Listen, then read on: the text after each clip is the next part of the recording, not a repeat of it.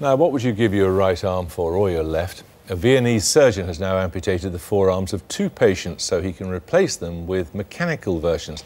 The bionic arms the patients believe are better than the ones they have now, and one of the recipients is going to be with us shortly. But before we talk about them, let's get Neil Bowdler's account of the procedure. Okay. You see that the hand function is non-sufficient for him. Why don't I just fit him with an artificial hand?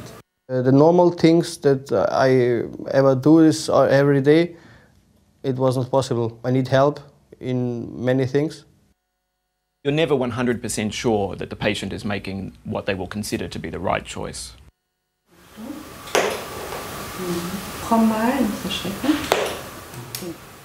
This is Milo. He lost the use of his right arm in a motorbike accident a decade ago. Surgery brought back some movement, but his hand still has no function. So frustrated is Milo with his withered hand that he's now opted for a radical solution, elective amputation in favour of a mechanical prosthetic hand.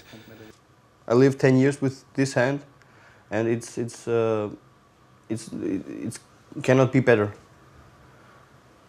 The only way is to cut this down and I get a new arm. The procedure is being offered by Viennese surgeon Oscar Asman. He calls the work bionic reconstruction. When you see patients like this and their history of about, 10 years, like the patient will do tomorrow, and you see that the hand function is non-sufficient for him, but at the same time you know what an artificial hand could do for him, then the thought is very close that you think, well, why don't I just fit him with an artificial hand?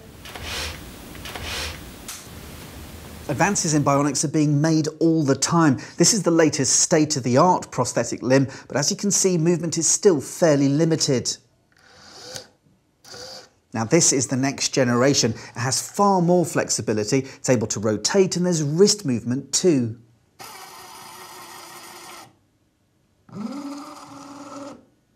The bionic hands work by picking up the very same electric pulses from the brain which would control a real hand. These pulses are detected by sensors built into the prosthesis. Patrick, could you close the hand? Great, and then... Last year, 24-year-old Patrick was the first person in the world to choose to have his hand amputated and a bionic replacement fitted, again here in Vienna.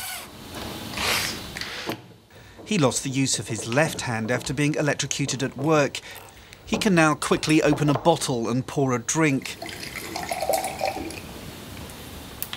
And tie his shoelaces, using the very same nerve signals he once used to control his real hand. My reaction was, oh my God, I've got a new hand. I can't do functions with, also I did with my normal hand, with the prosthetic arm.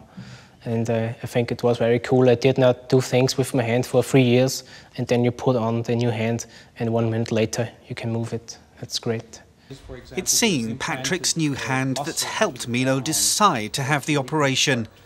He checks into the hospital the day before the procedure, meeting with his surgeon for a final consultation. Did you sleep well last night? Yeah, very well. Yeah. Like a baby? Like a baby, yeah. Milo must also undergo tests to confirm his hand has no meaningful function. Come the morning of the operation, and there are no second thoughts. Milo's mood is one of calm resolve. There's even time for a joke. It's like Grey's Anatomy, yeah?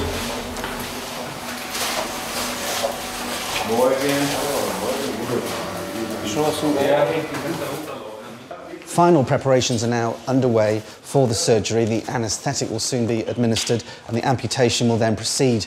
But for the surgeon and for the patient, Milo, this is not about losing a hand, it's about gaining one. But removing living parts of the body, even ones that are dysfunctional, of course raises profound ethical issues. It's always difficult to make sure in these cases that the patient fully understands the consequences of their choice and that they are fully committed to it and that they won't regret it further down the track. Now, as the technology improves, we will eventually get to the point where prosthetics function better than people's original hands. And you may see people with perfectly healthy, functional hands wishing to have a cybernetic replacement. Milorad is now, I think, 26 years old, and he wants to go on with his life.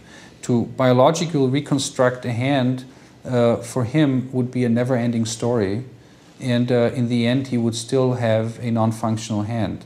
So I have no problem cutting off his hand. The surgery goes smoothly, although it will be several weeks before Milo will be able to try his new hand. So far, there are no regrets. How did you feel when you woke up and your hand's gone? Yeah, I have any problems, it's okay. I feel good, and I'm happy that it's over, and I look forward. Well, Milo won't be fitted with his bionic arm until the swelling subsides in a month or so. But joining me now is Dr. Bertolt Meyer, who has the latest bionic arm hand fitted, although he didn't have his arm amputated like the two men we've just seen. You're in fact born without the left, without the left arm. Exactly. Now, what does it do? Well, it can grasp like a normal hand, like this. You can pick up objects, moving all the fingers. You can tell it to do different grip patterns. For example, you can rotate the wrist. This actually goes all the way, so you can basically screw in a light bulb without letting go. Disorientating. Oh, well. And you can send different control signals to it to make it do different things. So, for example, you can tell it to park these 4 fingers and only move the thumb, which is very useful. So now these 4 fingers didn't move, right? Just the thumb, right. Which is very useful for donning and doffing clothing, for example. You can set it back to moving all the fingers. What you can also do is you can tell it to only move these 2 fingers here. So these 3 are parked, and that's very useful for picking up smaller objects. So, for example, like here, like a pen, like this. And how are you telling the fingers to do that? I mean, it's not through it's nerves, muscles. What is it? It's muscles. It's muscles. It's the muscle that would actually be used for this kind of movement if the hand was there. So this is opening and this is closing, and then there is kind of special moves. So are you? Let me get this right. Yeah. You're saying I want to pick up a pen. Yeah. Your brain is thinking I want to pick up a pen. Yeah. And this action is being perpetrated or originated by a muscle somewhere just above your elbow. Exactly. Are you physically telling that muscle, or not physically, are you mentally telling that muscle you've got to move? No, it's fully proceduralized over time. It's something that you have to learn over time. So at the beginning, when you first use a prosthesis like this, it's like, okay, I want it to open or I want it to turn, so I have to flex the muscle there so that it moves there. But over time, this intermediate step completely goes away. It proceduralizes, like reverse parking, right? You don't have to think about how to do it, you just do it. And that's how this works as well. So I am at a point where I just, think open and opens, just naturally, like you would with your hand. And there are lots of different settings that you can put this on. Right, so there's 4 different grip patterns that my hand does when I send different control signals to it. For example, it will park these 4 fingers and only move the thumb if I send 3 quick consecutive opening signals to the hand. But it can do many, many more, like a library of different grip patterns out of which you choose. And there is a Bluetooth interface. It comes with a software. The software connects to the prosthesis via Bluetooth.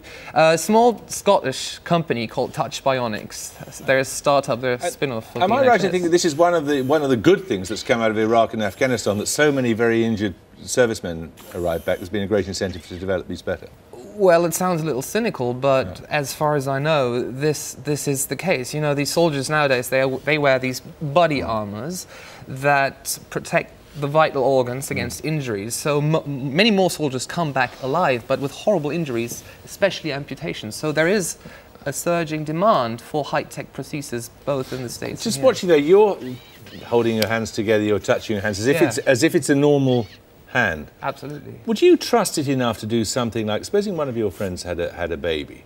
Yes. Would you trust it enough to cradle a baby? Well, yes, actually.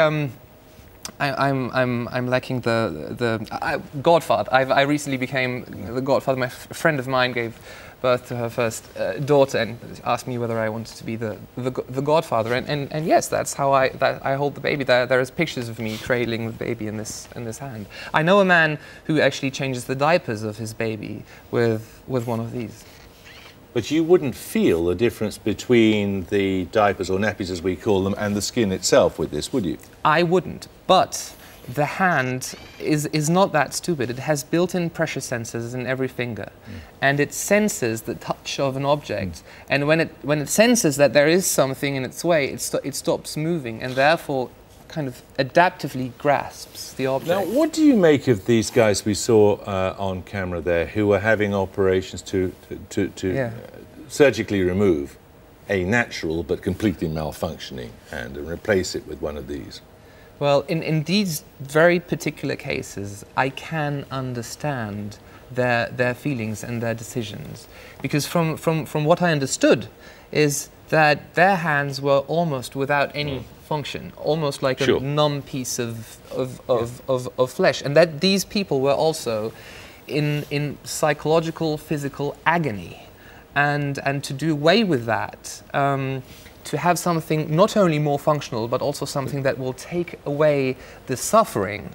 In this particular case, I think it is a reasonable decision to provide them with something that offers them more function. But you can see where this is going. The suggestion was made in the film that eventually you might be able to devise hands that are better than a human hand. I know. And I think that the sole argument that an artificial hand has more function than an existing hand, that alone cannot be enough to justify the amputation of the hand. Because if we would only use that argument, in some distant future, I could say, you know, this artificial hand has more function than my perfectly normally fine real hand, and so I want this cut off and have the other one. And I think ethically, you know, that shouldn't be.